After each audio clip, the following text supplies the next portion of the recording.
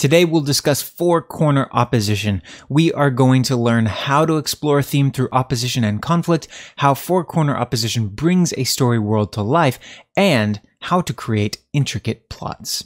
So what is four-corner opposition? Well, in his book, The Anatomy of Story, John Truby says, better stories go beyond a simple opposition between hero and main opponent. And they use a technique I call four-corner opposition.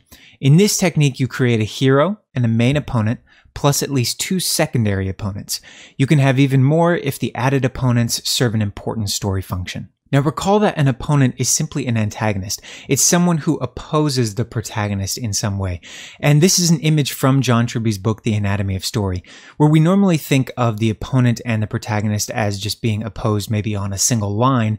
John Truby suggests that we create an opposition that looks more like a box, where we've got opponents on each corner of the box, which creates this four-corner opposition. But we have to remember the different ways that characters can be opposed.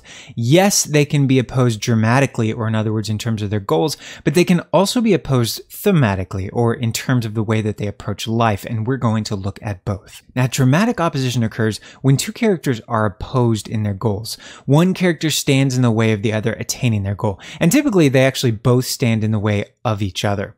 So a couple of examples of this. I mean, we know this. This is the protagonist and the antagonist relationship, the hero and the villain, right?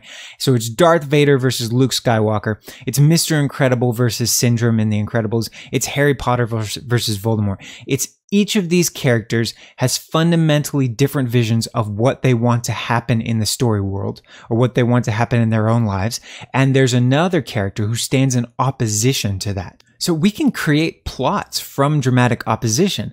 When characters are opposed to each other, they each take action to disrupt each other's plan. So Luke Skywalker is trying to do things that disrupt Darth Vader's plan, right? He's trying to stop the Death Star from destroying all the planets. He's trying to rescue the princess, whereas Darth Vader is trying to stop Luke from interfering in his plans. And so when you have these characters that are dramatically opposed, when their goals are opposed, you create plot because the characters are consistently taking action toward their goals and foiling the other person's plan. So as a general principle, the more opponents you have in your story, the more intricate your plot is, because you have more players that are enacting their plans and disrupting the plans of other characters. Now, sometimes this is good because it creates a more intricate plot and perhaps a more interesting plot, but we have to be careful because sometimes it can be more confusing. If we have too many opponents and we have too intricate a plot, it can be hard to follow. So just something to keep in mind. And an example of a dramatic four-corner opposition would be something like Walter White, Gus Fring, Jesse Pinkman, and Hank Schrader in Breaking Bad. So all four of these characters oppose each other in various ways. Like, for instance, Hank Schrader's going after Walter White, right? But he's also trying to catch Gus Fring and Jesse Pinkman. Gus Fring uses Walter, but he also stands opposed to him in certain ways. He's certainly opposed to Hank. So each of these characters has a very interesting relationship in their opposition. Now, thematic opposition. Thematic opposition occurs when two characters are opposed in their worldviews, beliefs, or approaches to life. So thematic opposition allows us to explore all sides of a theme. So let's look at a couple of examples. In Finding Nemo, we've got Marlin and we've got Dory. And fundamentally, they have different approaches to life, right? Dory is very carefree. She is all about surrendering and letting go, whereas Marlin is all about holding on and being dependent and controlling and preventing harm in others. And so they have fundamentally different worldviews, beliefs, approaches to life. But it's also important to note here that they are not dramatic opponents. They both have the same goal of getting Nemo, of getting him back, but they approach doing that very differently in a day-to-day situation. So it's interesting to see how they are thematically opposed rather than dramatically opposed. Now, in The Incredibles, we have Mr. Incredible and Syndrome.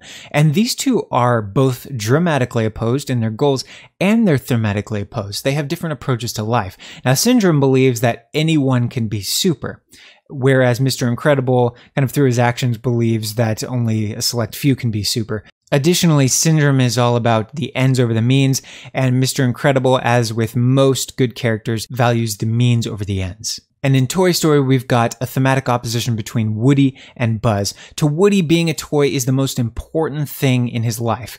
But to Buzz, he has no concept of what being a toy even is. And so there's this fundamentally different approach to life between them.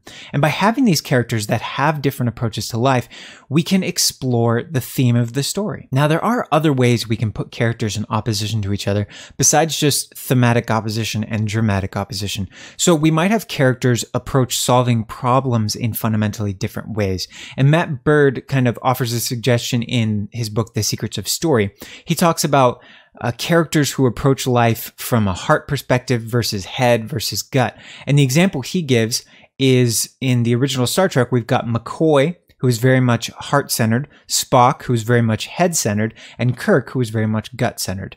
And the three characters approach situations fundamentally differently. Now, we can use this four-corner opposition to bring communities to life as well. So communities themselves can be opposed dramatically or thematically. So we can consider communities with different value systems, for instance, right? We could have a community that values duty. So they value obligation, they value responsibility, and we might have another community that values love. They value passion, they value going after your dreams, they value personal relationships over one's obligations, perhaps. And we could have a community that values faith over reason, and one that values reason over faith, one that values ambition over satisfaction and gratitude, and one that values satisfaction, gratitude, and maybe even integrity over ambition or greed. And so we can also put these communities in opposition to each other in different ways. We could have one community that values duty and faith and another that values duty and reason. And we can have another that values love and faith and another that values love and reason. Right? And they could all have different reasons for valuing those things and having those approaches to life. And so these characters can be opposed thematically, but then through their thematic opposition, they can also have different approaches to their goals and have dramatic opposition as well. So what did we learn today? We learned that characters and communities can be opposed either dramatically or thematically. And we learned that they can be opposed in a four-corner opposition way, or in other words, there's more than just the protagonist and the antagonist, or the protagonist and the opponent. We learned that dramatic opposition can create intricate plots. Generally, the more opponents you add, the more intricate the plot, although we do have to be careful here and make sure that the plot doesn't become muddled or confusing. And then thematic opposition allows us to explore a story's theme. Now, what do you want to learn about? Leave a comment below. Let me know, what storytelling lesson do you want to see? What kind of topic do you want us to go over? Leave a like, subscribe, hit the bell icon, all that great stuff. And if you want to get more involved, check us out at Kiingo.com, Kiingo.com, and check out our writing tips. And if you love storytelling tips and writing tips and craft books, we have a new book coming out in November. It's called The Structure of Story. So you can check it out by going to Kiingo.co/pre-order or Kiingo.com/pre-order. You can also check us out on Instagram at Kiingo Creative, Kiingo Creative, or on Twitter as well. And then if you want to get especially involved, we have a Patreon as well, patreon.com/Kiingo, Kiingo. Thank you so much for being here. And until next time, happy writing.